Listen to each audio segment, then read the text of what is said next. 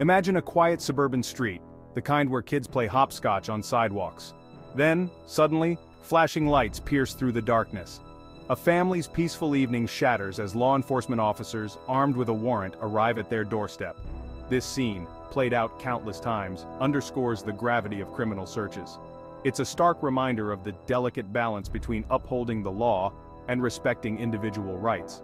This is the world of criminal investigations where the pursuit of justice often begins at the threshold of someone's home, their digital life, or even their own person. The Fourth Amendment to the U.S. Constitution stands as a safeguard against unreasonable searches and seizures. This crucial amendment ensures that law enforcement cannot act on a whim. They need solid grounds backed by probable cause to intrude upon a person's privacy. The stakes are high. A search can unearth crucial evidence leading to the arrest and conviction of dangerous criminals. But it can also unearth nothing, leaving behind a trail of distrust and resentment towards law enforcement. The power to search, therefore, is a power wielded with immense responsibility, demanding careful consideration and strict adherence to legal procedures. At the heart of any legal search lies the warrant, a document issued by a judge authorizing law enforcement to conduct a search. This legal document is not just a formality, it is a cornerstone of due process. It serves as a check on the power of the state, preventing arbitrary or overly broad invasions of privacy. To obtain a warrant, law enforcement must demonstrate probable cause. This means presenting factual evidence to the judge, showing a reasonable belief that a crime has been committed and that evidence related to that crime will be found at the specific location they want to search. The warrant must describe with particularity the place to be searched and the items to be seized. This specificity is crucial. It prevents fishing expeditions, where officers could use a vaguely worded warrant to search for anything they please. The warrant must be laser-focused, outlining exactly what the officers are looking for and where they are authorized to look. This ensures that the search is conducted within the bounds of the law. The world of criminal investigations is a diverse one, and so are the types of searches conducted. From the physical spaces we inhabit to the digital footprints we leave behind, the scope of a search can be vast and varied. Each type comes with its own set of rules and legal considerations, reflecting the unique challenges and sensitivities involved. Let's start with the most familiar home searches. These are often at the heart of high-profile cases, capturing public imagination and raising questions about the limits of police power. But searches extend far beyond our front doors. They delve into the digital realm, where our online activities from emails to social media posts can become potential evidence. Then there are personal searches, which can range from a simple pat-down for weapons to a more invasive strip search.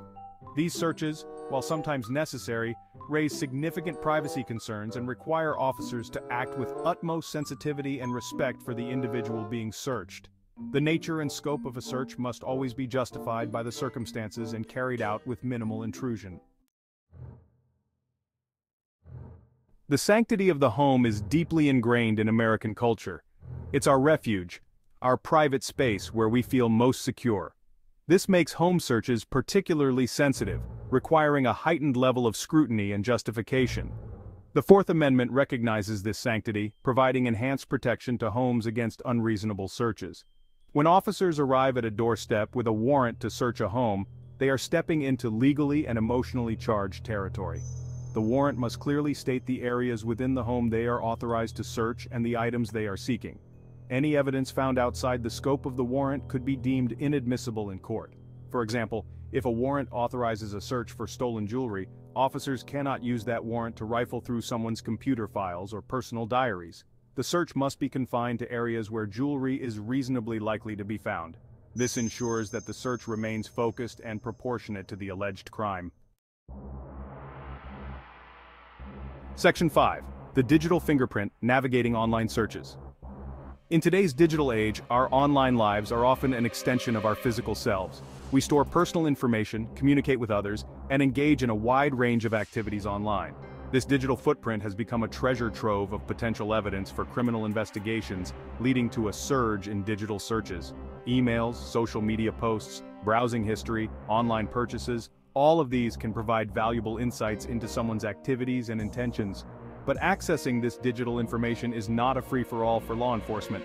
The same constitutional protections that apply to physical searches also extend to the digital realm. Just like a physical space, accessing someone's computer, phone, or online accounts requires a warrant supported by probable cause. The warrant must specify what types of digital information officers are authorized to access and for what purpose. This ensures that digital searches are not overly broad, sweeping up vast amounts of personal information unrelated to the crime under investigation. Section 6. The body as evidence, personal searches. Perhaps the most intrusive type of search involves the search of a person's body.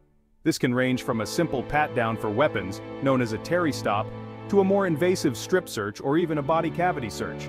Given the highly personal nature of these searches, they are subject to strict legal guidelines and require a strong justification. A Terry stop, for example, allows officers to briefly detain a person and pat them down for weapons if there is reasonable suspicion that the person is armed and dangerous. This type of search is limited in scope and duration, designed to ensure officer safety during an investigation. More invasive searches, such as strip searches or body cavity searches, generally require a higher level of suspicion and often a warrant. These searches are only permissible when there is probable cause to believe that the person is concealing evidence related to a crime. The manner in which these searches are conducted is also subject to scrutiny, with courts emphasizing the need for dignity and respect throughout the process. Section 7. Balancing Act, Law Enforcement versus Individual Rights. The power to conduct searches lies at the heart of effective law enforcement. It allows investigators to gather evidence, apprehend suspects, and bring criminals to justice. But this power is not absolute. It is tempered by the equally important right to privacy enshrined in the Fourth Amendment. This creates a delicate balancing act. On one hand, law enforcement needs the tools to investigate crimes and keep communities safe. On the other hand, individuals have the right to be free from unreasonable government intrusion into their private lives. Striking the right balance is crucial for a just and equitable society. When searches are conducted legally and with respect for individual rights, they can be a powerful tool for justice. But when searches are abused, conducted without proper justification or with disregard for constitutional protections, they erode public trust and undermine the very foundations of a free society. Section 8. When the dust settles. Impact of searches on cases. The outcome of a criminal case often hinges on the evidence presented in court, and that evidence, more often than not, is the direct result of a search. A search warrant, executed properly and yielding crucial evidence, can be the deciding factor between a conviction and an acquittal. Take, for instance, a case involving drug trafficking. A search warrant allowing law enforcement to search a suspect's residence might unearth a stash of illegal narcotics, paraphernalia, and financial records indicating drug sales. This tangible evidence, obtained through a legal search, would significantly bolster the prosecution's case. Conversely, a search deemed illegal, perhaps due to a faulty warrant or procedural errors during the search, can have devastating consequences for the prosecution. The exclusionary rule, a cornerstone of American jurisprudence, dictates that evidence obtained in violation of the Fourth Amendment is inadmissible in court. Section 9. The thin blue line, ethical considerations. The power to search is not simply a legal matter, it carries immense ethical weight. Law enforcement officers entrusted with this power operate in a complex world where legal boundaries intersect with moral obligations. Upholding the law while respecting the dignity and rights of all individuals is a constant tightrope walk. The temptation to cut corners, to bend the rules in the pursuit of a conviction, can be strong. But succumbing to that temptation undermines the very fabric of justice. Every search, every interaction, must be conducted with integrity, fairness, and a commitment to due process.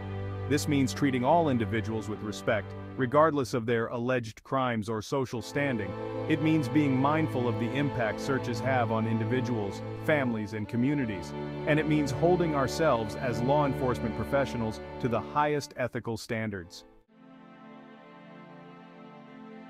Section 10. Safeguarding freedom. The future of criminal searches. As technology advances and the lines between our physical and digital lives continue to blur, the landscape of criminal searches will undoubtedly evolve.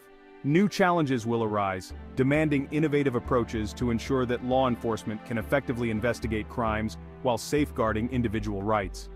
The increasing use of encryption, for example, presents a significant hurdle for investigators seeking to access digital evidence. Striking a balance between national security interests and the need to protect individual privacy in the digital age will require ongoing dialogue and collaboration between policymakers, technology experts, and law enforcement. The future of criminal searches will likely involve greater use of technology, from advanced surveillance techniques to predictive policing algorithms. While these technologies hold promise for enhancing public safety, they also raise important questions about privacy, due process, and the potential for bias.